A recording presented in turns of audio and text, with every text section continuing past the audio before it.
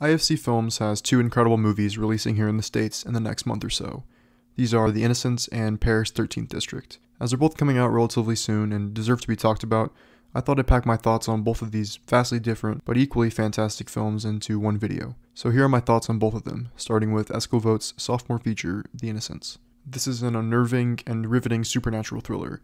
I don't want to reveal too much of the overall plot, as there are so many surprises along the way that I just don't want to ruin, so I'll say the film follows a group of children in a Norwegian apartment complex. They strike up friendships with one another, and in their time together, they soon reveal mysterious abilities that they don't quite understand. I think the name Eskil Vogt might sound familiar to some of you, as he is of course Joachim Trier's writing partner, co-writing every single one of Trier's feature films up to this point, including The Worst Person in the World. But Vogt is also an assured filmmaker in his own right. In 2014, he made his debut feature, Blind, which was an inventive portrait of a woman coming to terms with her blindness. That film played with subjectivity and narrative in very interesting ways, but sadly was overlooked by many people. I highly recommend checking it out, though. But Vogt is now back in the director's chair with The Innocents, and is asserting himself once more as a singular directorial talent. With this one, though, Vogt has carefully designed a film guaranteed to burrow under your skin, but not in the way some filmmakers do, by subjecting an audience to constant horrifying and gratuitous violence.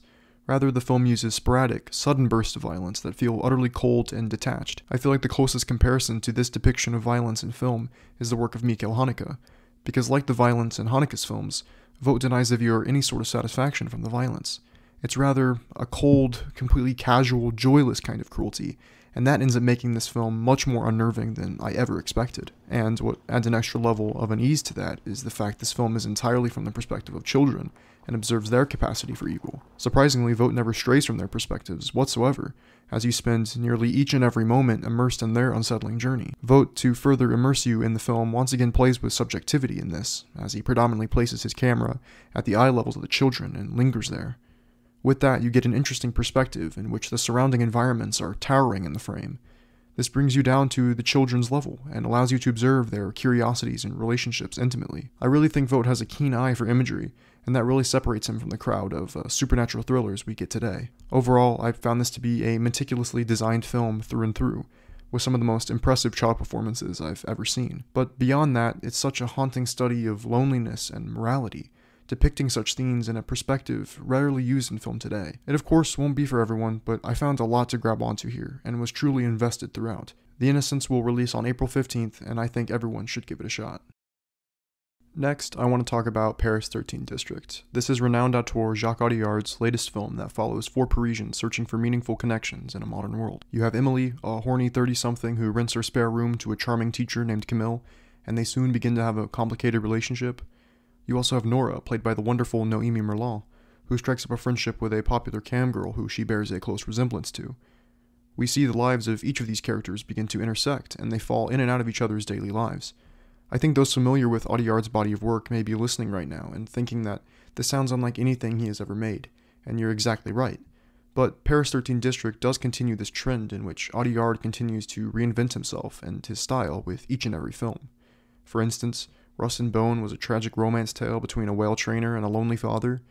Deepan was about a Sri Lankan freedom fighter seeking refuge in Paris, and The Sisters Brothers was a sprawling western with a bunch of A-list actors.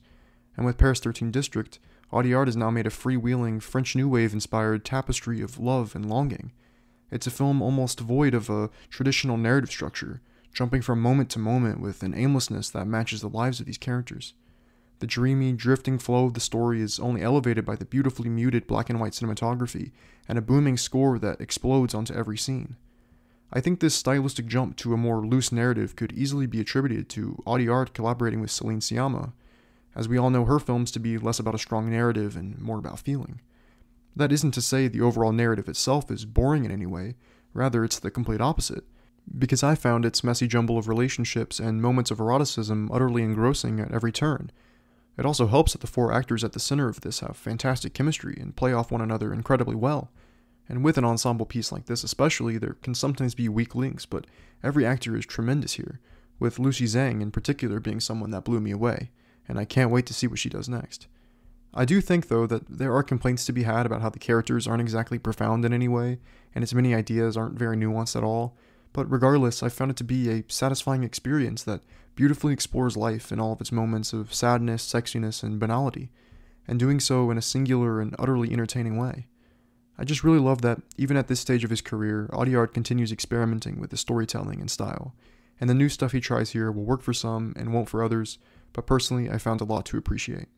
So yeah, I think this is a nice way to spend an hour 40 of your day, and you'll be able to watch this when it releases on April 15th in theaters and on VOD, so definitely give it a watch.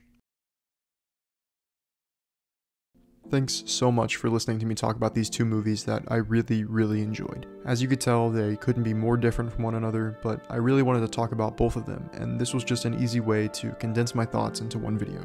If you did enjoy this though, please leave a like and subscribe. I'm trying to grow this channel, and as I don't talk about all the big new releases, every little like and comment helps tremendously. Anyways, thanks so much for watching this quick little video of mine, and I hope to see you next time.